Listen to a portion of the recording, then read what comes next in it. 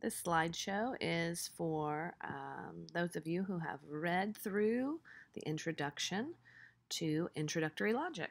We're going to work through the definitions, see if you can't get them semi-memorized, and go over the last section about the branches of logic. Here's a quick overview of the definitions that are in the introduction. Here we go. Logic. Logic is the science and art of reasoning well. I'll let you read it to yourself one time. And the next slide, there'll be a missing blank for you to fill in.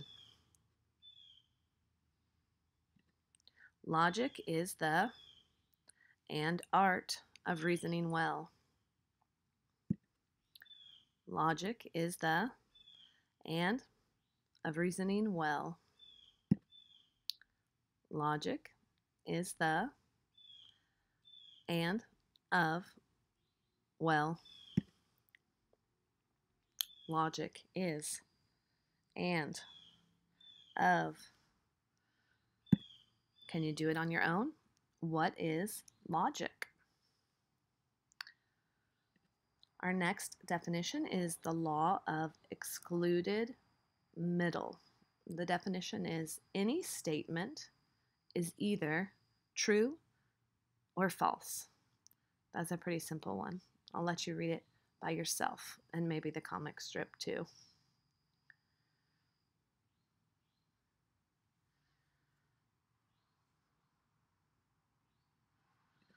The law of excluded middle. Any statement is either or. The law of excluded middle.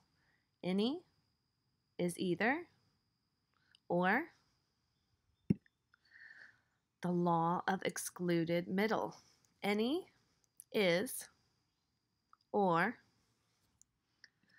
Last one. Can you tell me what is the law of excluded middle? Let's talk about the law of identity. This is another easy one. If a statement is true, then it is true. You ready? I'll let you read it to yourself one time.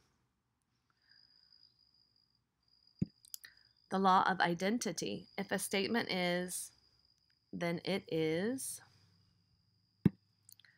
The law of identity. If A is, then it is. Last one. Can you tell me what is the law of identity?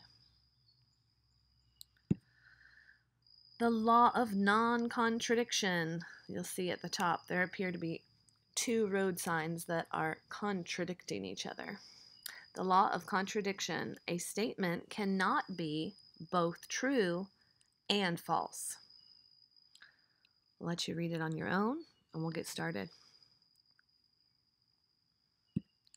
The law of non-contradiction. A statement cannot be both and false.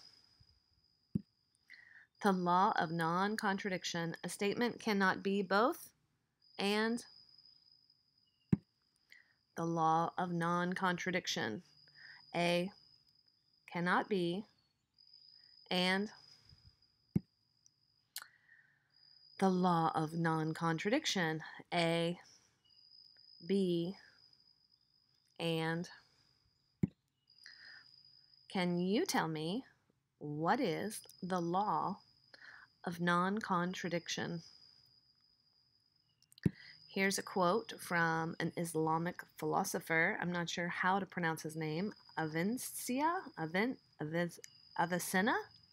So he said, anyone who denies the law of non-contradiction should be beaten and burned until he admits that to be beaten is not the same as not to be beaten, and to be burned is not the same as not to be burned. This book is a logic book.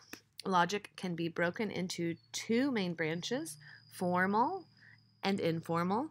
When you guys read The Fallacy Detective, you were studying a branch of informal logic.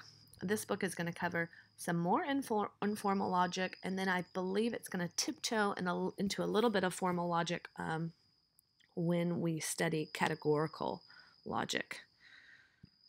A definition for informal logic deals with operations of thinking that are indirectly related to reasoning.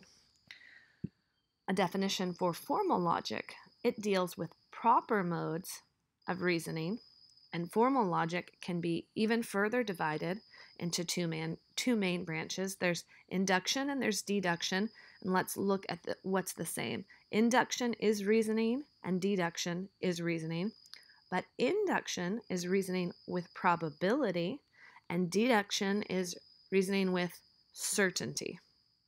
Induction is reasoning with probability from examples or experience to general rules. Deduction is reasoning with certainty from premises to conclusions. That's it. That's the introduction.